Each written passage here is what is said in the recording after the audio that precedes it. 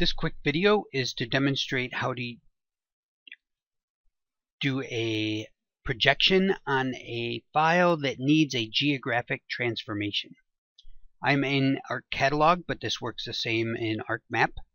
I go to Arc Catalog, Data Management Tools, Projections and Transformations, Feature, and Project, because that's the task that I'm going to do.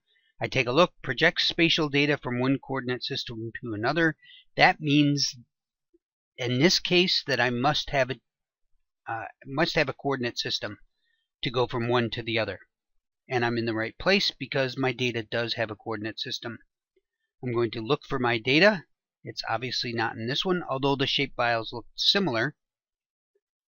I will look in this folder, and I'm in, there we go. I'm looking for hospitals, so I'll say add.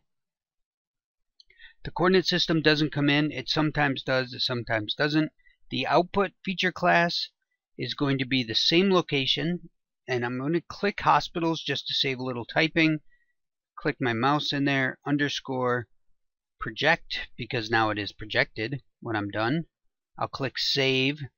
The output coordinate system for this case is projected, UTM, NAD83, and zone 10. It depends on what projection you want to use for your particular project. I'll click apply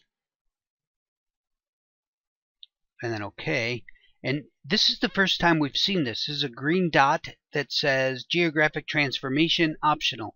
Well, it's not optional when the green dot is there. It actually says click for some more information, and it tells us some more information over here.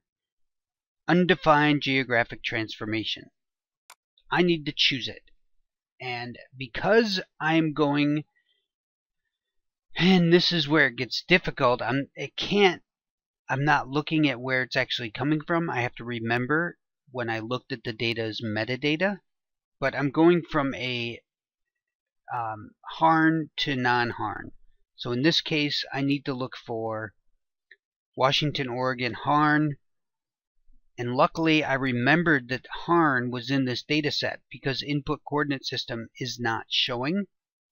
Usually it does, but I'll say OK, and then the project will happen, and it will end up over here, hospitals project, and then I got my little item down on the bottom right.